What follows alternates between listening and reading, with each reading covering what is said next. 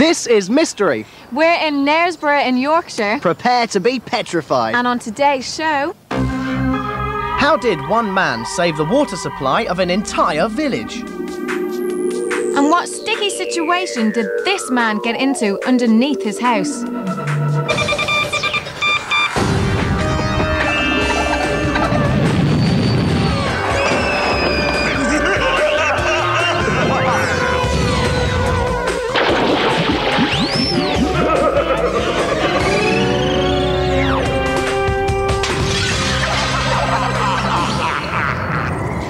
This is Steve. And this is Shiarra. Today we're at Mother Shipton's cave in Yorkshire, and later in the show we're going to show you how to petrify your teddy bear. Don't you do that every morning when you see it, Steve? Thank you very much, Shiarra. If you paid attention, you'd realise that I don't mean that kind of petrified. Well, what do you mean? What I mean is, actually it's too hard to explain, you're going to have to wait and see. Well, I wish you'd get on with things. We've got lots to see today. We have got a lot of things to see, actually. We're going to be going to somewhere where it's said that wishes can come true. But first of all, Shiarra, I want you to answer me this. How does one man save the water supply of an entire village? I don't know. How does one man save the water supply of an entire village? It's not a joke. It's our first mystery. In the past couple of weeks, the residents of Swithenham village had noticed that their taps were running more and more slowly. No matter how much Mr. Smith turned the taps, the water just wouldn't come out any faster. Eventually, the residents had had enough, and they decided to do something about it. Hello? Yes, waterboard, please. The water board blamed leaks in the underground pipes for the problem and told the village residents they would send in their experts to look for a different water source. The experts were armed with the latest high-tech equipment designed to locate water, but they couldn't find a new water source anywhere, and the residents were getting desperate.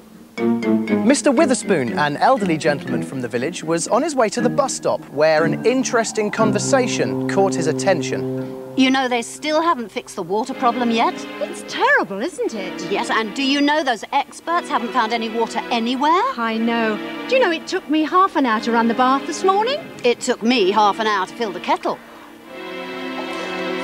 Mr. Witherspoon had heard enough, and he hurried away. Hello, is that the waterboard? It's Mr. Witherspoon from Swithenham. I've got some good news. I've found water. Yes, that's right.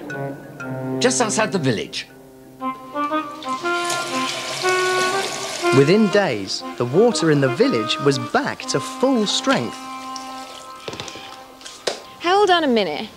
How did Mr. Witherspoon succeed when all the other experts failed? Tell me. Well, I could tell you, Shiarra, but all good things come to those who wait. Finish waiting? Yeah. OK, I'll tell you. Thanks. Amazingly, Mr. Witherspoon didn't need any fancy equipment. He found the water using 2 rods. It was a skill called dowsing, which he had learnt from his father when he was just a boy. With us now is Master Dowser Richard West to tell us what dowsing is. Richard? Dowsing's a way of using our senses to find things that are hidden. We can use it for all kinds of things, but in this case we're using it to find water. So how exactly do you do it then, Richard? You hold the rods in front of you, concentrate on what you want to find, and when you cross water, the rods will cross. Wow. Listen, you don't have a spare set, do you? Because I'd really like to have a go, and I think I might be a bit of a natural. Yeah, sure, but you're going to have to concentrate. OK. Yes, Shiarra, you are going to have to concentrate, so I think maybe we should pop a blindfold on you just Really? to... Yeah, just to add to the fun, help you concentrate, just like that. There you go. So I'm not sure about this. once around for luck, and off you go. All the best. So, Richard, how did Mr. Witherspoon do it? Well, there are many schools of thought as to how dowsing works, but I believe that the electrical field of the body is affected by the surrounding areas and things we can't see. Small electrical impulses in your hands move the rods so they don't move themselves. So it's actually us moving the rods? Oh, yes. I'm not sure I'm doing it right. Steve? So, is that kind of how Mr. Witherspoon did it? Yeah, that's kind of how Mr. Witherspoon did it. When he crossed the water, his rods crossed, and that's where the waterboard dug. So, can anyone try dowsing? Is Shiarra actually going to find any water? All right, Shiarra? Guys, I'm still not getting anything. Guys? Yes, anybody can dowse. It's just like playing the piano. Some people have to practice more than others. Well, there you have it then. OK, mystery solved. Thank you, Richard. Do you know what, actually? I fancy having a go at this dowsing lark myself, once Shiarra's finished, of course. In fact, I can't see her anywhere. Do you think she's all right? Shiarra! Shiarra! Well, I'm concentrating really hard, but I'm just not getting anything.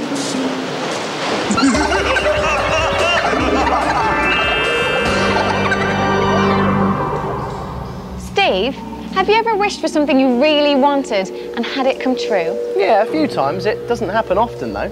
Well, this is the right place to be.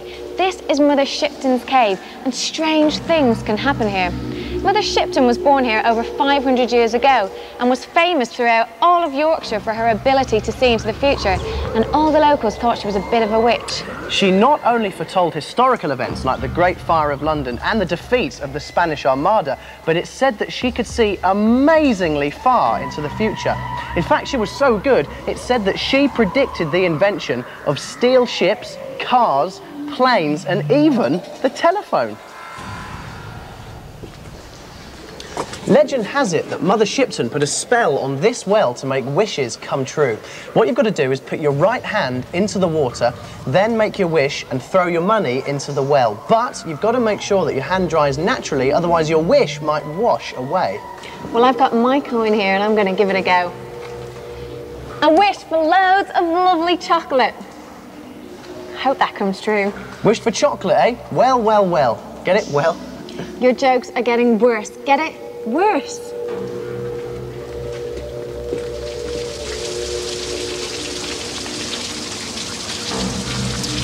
And here is the most mysterious place of all. This is the petrifying well. Well, it's not that scary, it's just a waterfall. I've told you before, I don't mean that kind of petrified, and this is no ordinary waterfall. If you look closely, you can see everyday objects like hats, teddy bears, even an umbrella that have quite literally turned to stone. Oh, you mean that sort of petrified? But how does it happen? Well, the water comes from an underground lake, and it has such a high mineral content that over a period of time, it builds up to form a new layer of rock. It can take 5 months to turn an object the size of a teddy bear into stone. An umbrella can take up to a year and a half. And you know, a few of the objects have been hanging here since the 18th century. Wow, mystery solved then. I guess you could say we've left no stone unturned. Your jokes are so awful, I can't bear them. Actually, so dreadful, you don't deserve any of this chocolate. I don't believe it. That's amazing. My wish has come true. No, not really. Just didn't take a genius to realise you were going to wish for chocolate.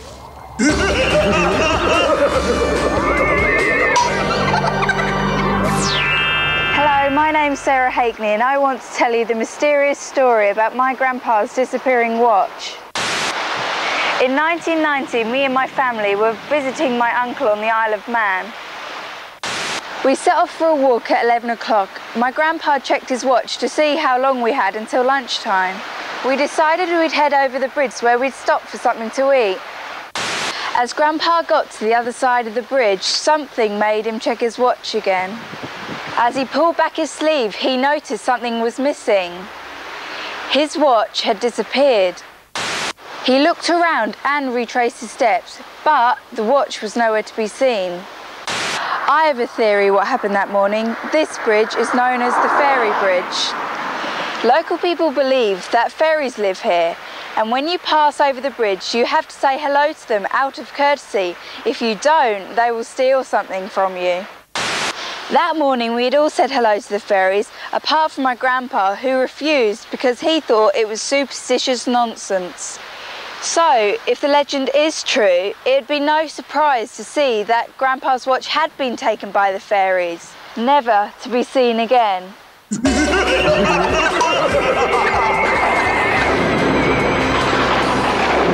How bizarre. I tell you what, fairies may be small, but it just goes to show, don't mess with them because they're tough. Yeah, a bit like me. Yeah, just like you, not. Okay, smart Alec. Well, you've heard of a coal mine, yeah? Yeah. And you've heard of a gold mine. Yeah. But have you ever heard of any other type of mine? I have, actually. That's mine. Oh, very funny, but that's not what I meant. Take a look at this. Stephen Jones lives in a small northern town where he works as the manager of a local shop. At 5:30 it was closing time and he was about to go home for the weekend. Following morning, Stephen got up nice and early. Unfortunately, the weather was absolutely awful. It rained constantly, so he decided to give his cellar a spring clean. Whilst tidying up a corner, he noticed that the walls had become particularly damp and slimy in parts. At first, he thought it might have been caused by the rain, so he picked up an old brush and began to scrub. As he scrubbed, he began to realise that there was more to this damp patch than he first thought. It just wouldn't disappear. On closer inspection, he noticed that the dampness was not only staining the walls, a black, sticky, tar-like substance was oozing from the cracks. Intrigued, he scraped some of it off and carefully scooped it into an old jar to inspect it in the daylight. What on earth could it be? Stephen was so intrigued that he decided to call in the experts. One by one, they visited the cellar and took samples to laboratories.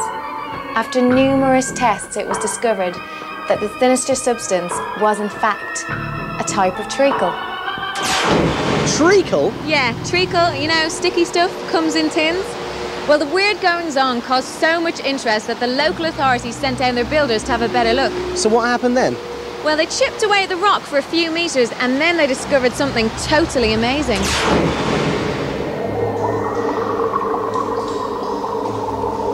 Unbelievably, Stephen's house had been built on top of an undiscovered cave, and the contents of this mysterious cavern were beginning to seep into Stephen's cellar. But that's not the only story of its kind. It has been documented that there are over 80 of these treacle-lined caves all over the country, and many of them are in secret locations. It has been said that they go back as far as the 17th century. Legend has it that when a seam of treacle was discovered, it would have been carefully opened up to expose treacle rock. The walls of this cave glisten with patches of the sickly, sweet substance, so much so you could almost suggest that this cave is a sort of treacle mine. You are joking, right? No, there really are loads of references to treacle mines. It's said that millions of years ago, in the same way that dead trees were compressed in the ground to form coal, wild sugar was compressed to form a treacle-bearing rock, like this. Well, that's all very well, Shiarra, but in case you haven't noticed, we don't have sugar cane in this country. Yes, I know, but everything that was mined, including coal, started its life at the time of the dinosaurs. And in those days, vast areas of the country were filled with a plant very similar to sugar cane. And these plants were as big as giant trees, and over millions of years were compressed into a treacle-like substance. What absolute nonsense. Yes, well, there's another theory that comes from folklore that says treacle was the name given by locals for a shiny substance called hematite, which oozed from underground rock. Well, that sounds a bit more believable, but to be honest with you, Shiarra, I don't buy it. Well, I do.